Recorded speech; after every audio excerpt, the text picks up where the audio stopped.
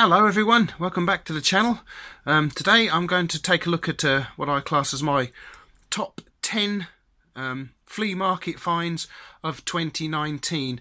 And yes, there are more than 10 items here, but what I'm going to do is I'm going to be grouping them together. Some of them are going to be grouped together, so they are going to be just the one tool sort of thing. Let's get into it and take a look.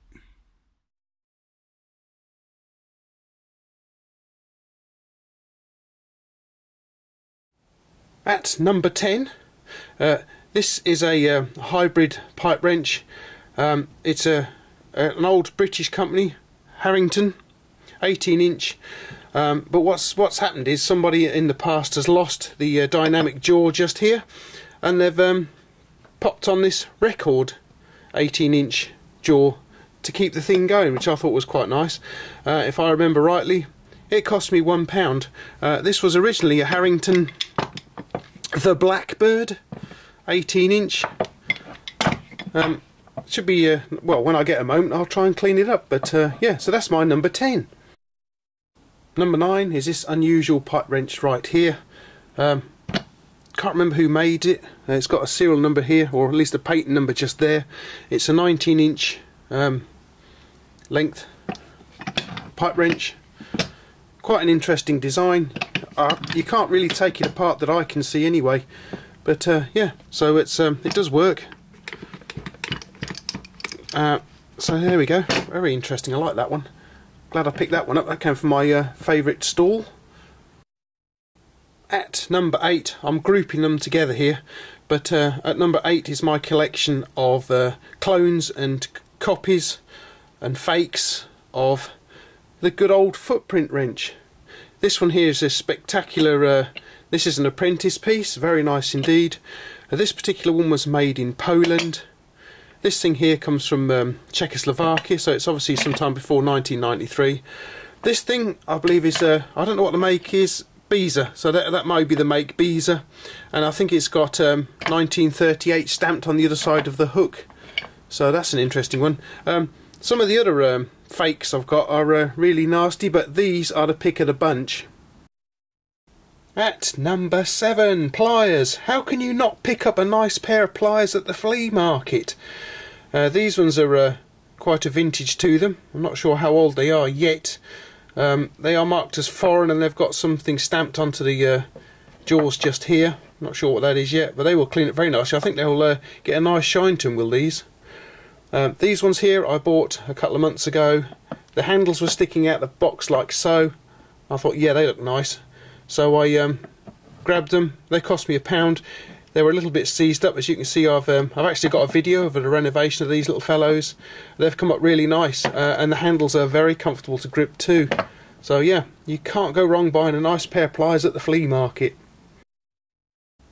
At number 6, hopefully, if I've counted right, we have this really old and large adjustable spanner. I think this comes from around about the sort of mid 1800s to the late 1800s sometimes. You would not believe how much I paid for this. £1, guys, just £1. I was gobsmacked. I thought it was going to be a lot more than that. I didn't think I was going to be able to afford it. Along with this, I got this equally huge spanner, also for £1 from one stall, both from the same stall. It's amazing, look at it. I can tell you I was really pleased to get this one for £1. Not bad at all.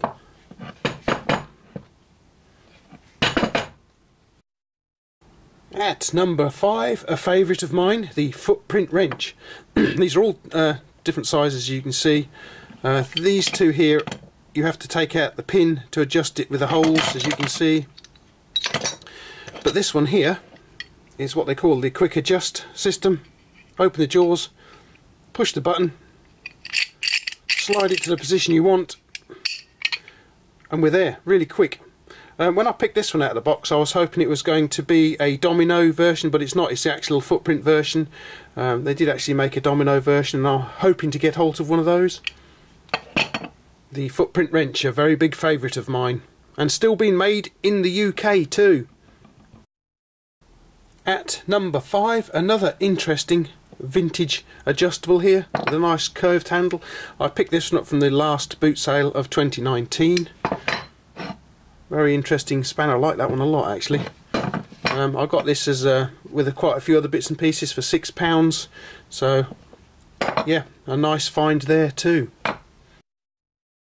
Okay, so I may have lost count somewhere during the making of this video, but this is whatever number this has got to, and these little fellows are by these are Girder. This is a Girder Minor, Joseph Lucas Limited of England.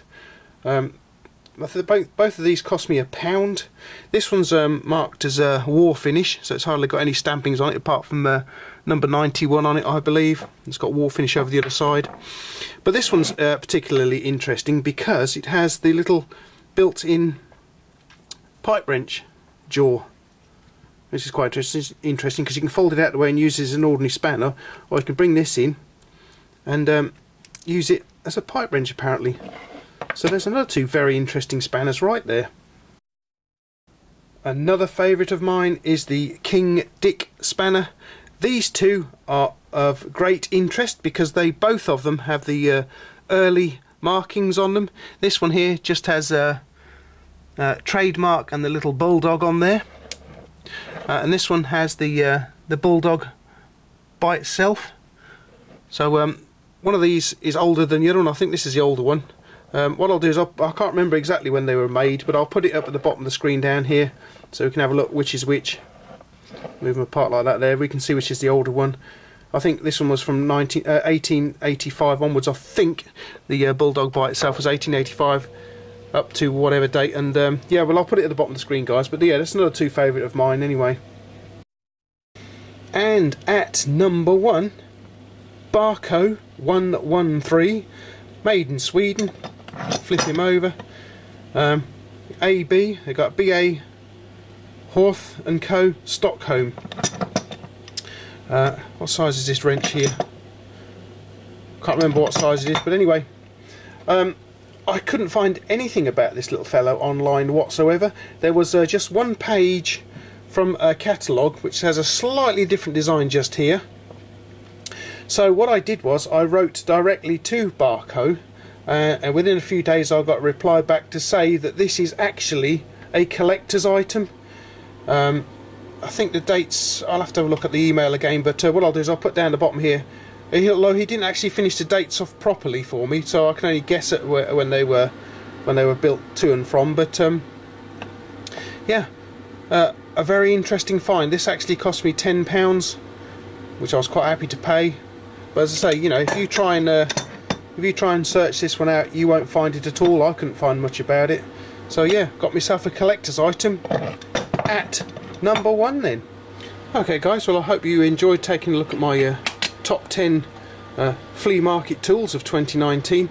Now obviously I bought many more tools during the year than the lot you've seen here, but then that would probably be like a top 200 and would probably go on for about 4 hours, and I think some of you might get a little bit bored or even fall asleep during that one. But yeah, so hope you enjoyed taking a look at my top 10.